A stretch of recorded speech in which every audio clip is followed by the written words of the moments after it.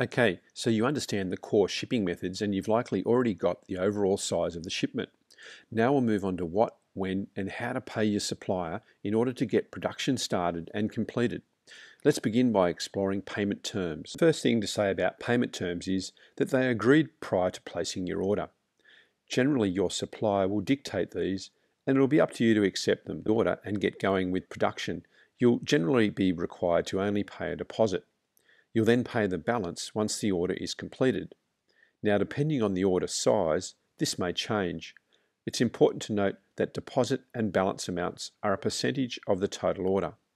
The most common payment terms are 50-50. That is, 50% of the order value is required as a deposit, with the remaining 50% required when production is complete. You'll also see a 30-70 quoted very often. Either of these should be generally expected. Now, there are times when the supplier will require 100% of the shipment value. You might assume that this isn't normal practice. However, if the order is particularly small, then it makes economic sense for the supplier to ask for this. The optimal payment terms are 30-70. The reality, however, is that you may not start here, but you'll work towards this with your supplier either over time, or you can suggest these terms if you feel that your order isn't particularly small. Therefore, the lower the total order value, the closer to 100% upfront your supplier will require. If the order is less than $1,000, for example, then it's unlikely the supplier will accept anything other than 100% due to the cost of the bank charges alone.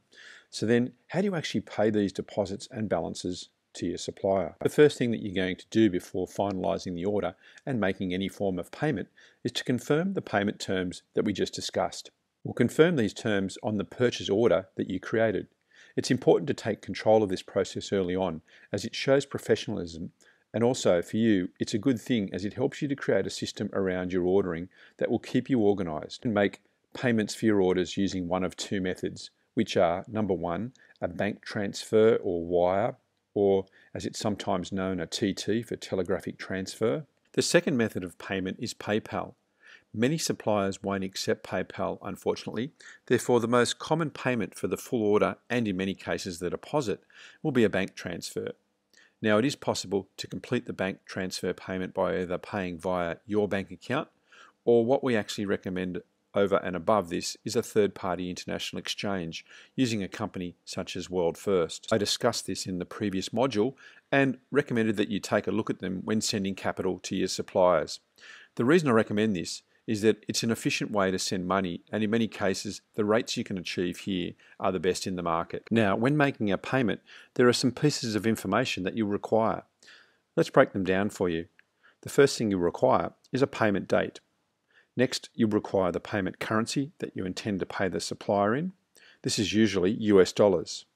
Next, you'll require the payment amount. The next part is very important. You'll require the beneficiary account name. This will be your supplier's name.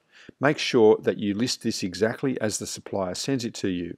International payments are very sensitive and require that every piece of the information is exact. If this is inputted incorrectly, you'll likely have to get the payment returned after getting stuck in the bank or the third-party payment company payment gateway. You require the beneficiary or supplier's address. Again, this must match exactly what the supplier lists it as. Next, list any references such as order or invoice number here.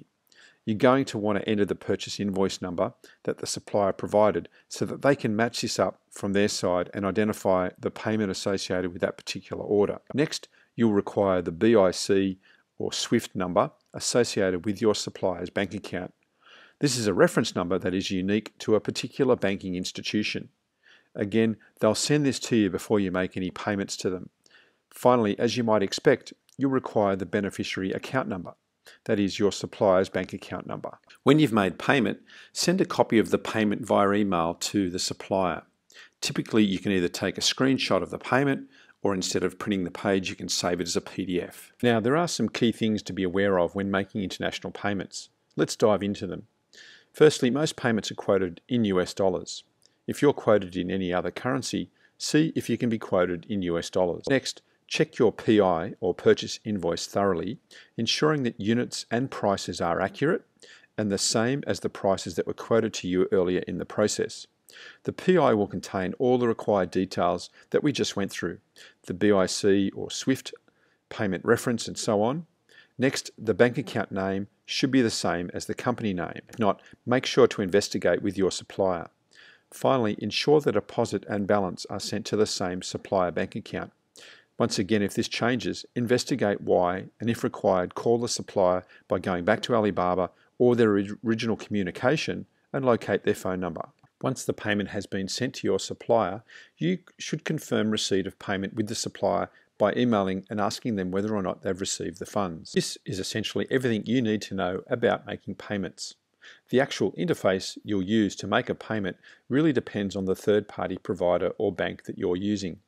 The process of actually making the payment is pretty simple and straightforward, and if you have any issues making the payment using either the bank or, for example, World First system, simply reach out to them and ask for help.